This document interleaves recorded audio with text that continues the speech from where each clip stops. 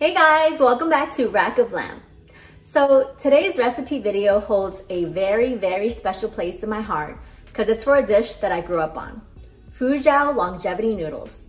And for those of you who have been subscribed to my channel for quite some time, first of all, thank you. But you guys probably thought that I am from Hong Kong, given I speak Guangdonghua and the recipes that I've shared. But I'll tell you this right now and right here, I'm actually Fujianese. My parents are from Fuzhou, the capital city of the Fukien province in China. They settled down in Hong Kong way before I was born, picked up the Cantonese dialect, and started speaking it to their children. Hence the reason why I speak Cantonese and very limited Hujiuhua or Fujianese. But I do know how to say Fuzhou longevity noodles. It's saumian or saumin in Cantonese. So my parents occasionally made us saumian for lunch or dinner, but they always remembered to serve us a bowl with hard-boiled eggs and all on our birthdays, because longevity noodles have a symbolic meaning in our culture. Long noodles equals long life. So please stay tuned if you want to learn how I make this nostalgic noodle soup with a pressure cooker. Leave me a comment below if you tried out my recipe, and I hope you enjoy this little piece of my culture.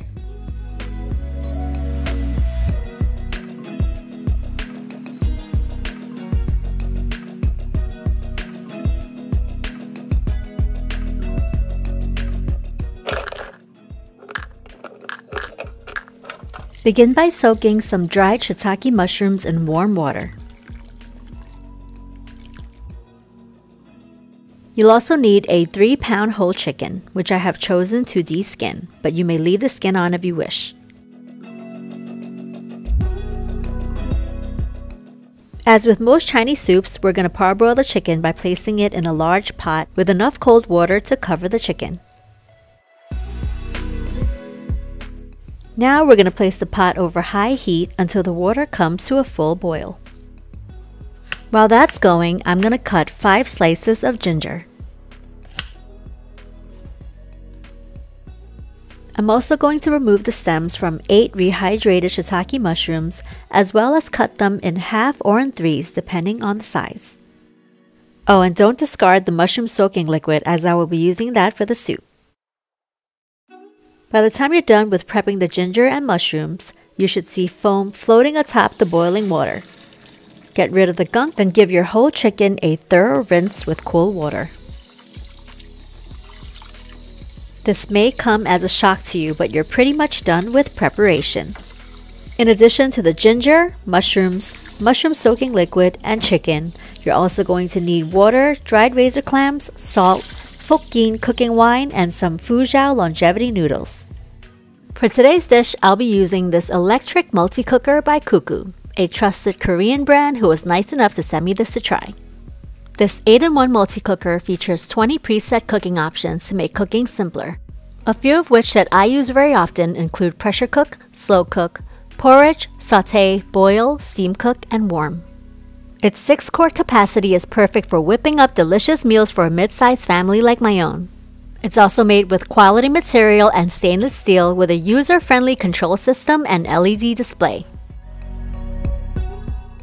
Customize your dishes while saving up to 70% on cooking time and energy. With that said, let's get started with cooking by selecting the sauté function with the style. When it is heated, pour 1 tablespoon of oil into the stainless steel pot. Add your sliced ginger and stir for about 30 seconds. Then add your shiitake mushrooms. Give everything a brief stir, push them aside, then bring in your parboiled whole chicken. To the pot, we're adding 3 to 4 tablespoons of Fukien cooking wine. I love the addition of this wine and do prefer more, but please adjust according to your taste. We're also adding 4 cups of water, 1 cup of mushroom soaking liquid, 6 to 8 dried razor clams, and 1 teaspoon of salt or to taste.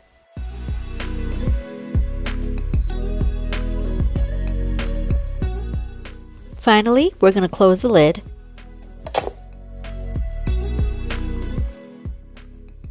cancel the sauté function and we're gonna pressure cook for 30 minutes. Yep, it's really that easy. Now we're gonna let this cuckoo multi-cooker do the rest of the work.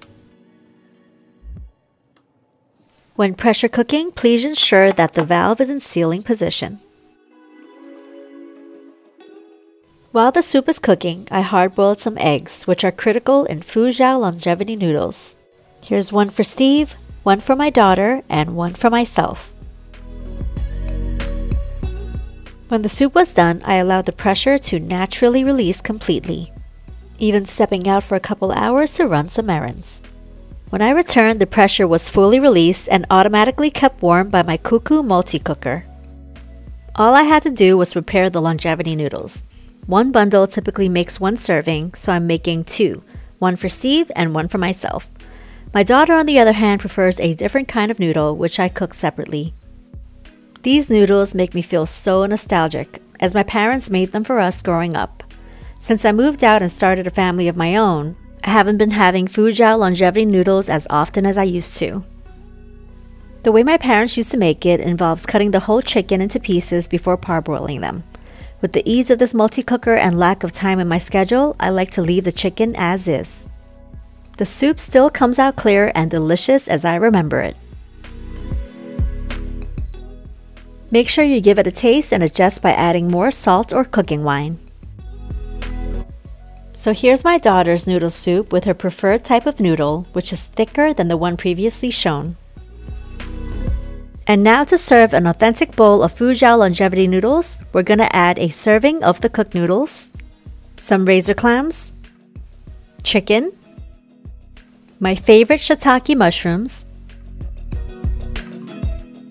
some more razor clams because I'm the only one in the household who eats them, a bowl full of the aromatic soup made in our cuckoo multi-cooker, and the hard-boiled egg, which my parents have never omitted from our bowls. Last but not least, something I've always done, even as a kid, add more Fukien cooking wine. It's a nice added touch to the noodle soup. And there it is, a simple yet tasty noodle soup that I grew up eating. My parents made this for us every birthday, but also as a casual lunch or dinner. This is my type of comfort food. And I'm so glad that I'll be passing this down to my daughter. I hope you guys will try out my recipe as well and get a little taste of my culture. And if you enjoyed my video, don't forget to like, share, and subscribe. Thanks for watching.